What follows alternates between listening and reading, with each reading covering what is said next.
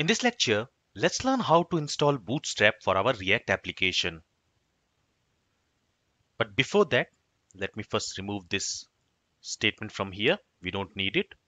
And since we are not using that statement, let's also remove this import statement from here. Let's go to app.js. And here, we are no more using this message variable. So let's remove that as well. Let's save the changes. Now, to install Bootstrap, let's first go to terminal and let's open a new terminal. And here we can type the npm command, npm install, and here we want to install Bootstrap.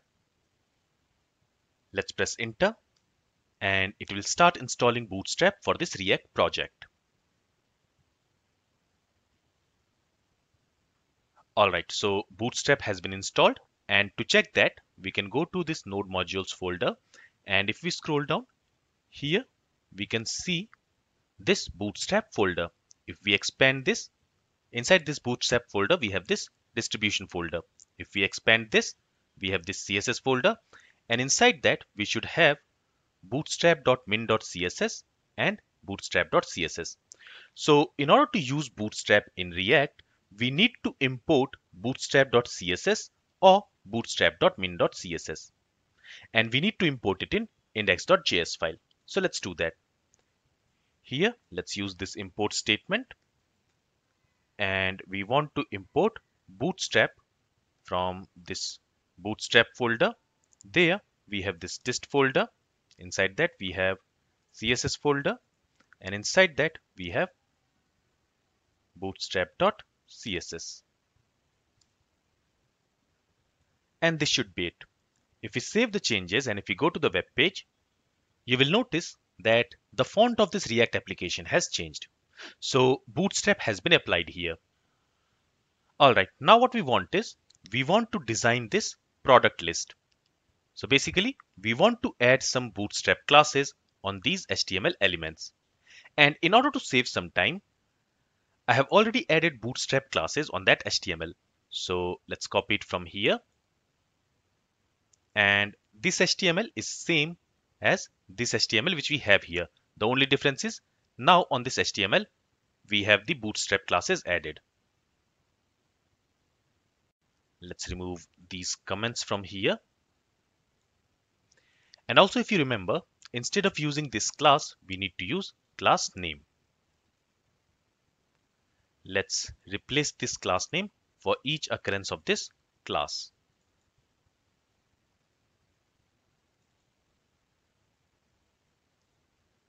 Let's save the changes. Let's go to the web page. And this is how our product now looks like. Let's do some more modification. Let's go back to VS Code and let's go to app.js. And let's do one thing. Let's wrap this products tag within a div. So for that, let's first use a set of parentheses like this. And inside that, let's use a div.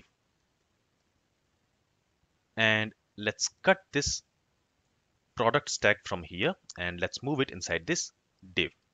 And on this div, I want to use a class name which is row. All right. Now, within this div, I want to have another div. Okay.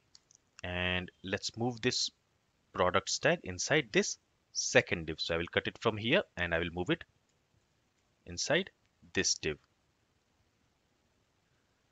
And on this inner div also, let's add some Bootstrap class.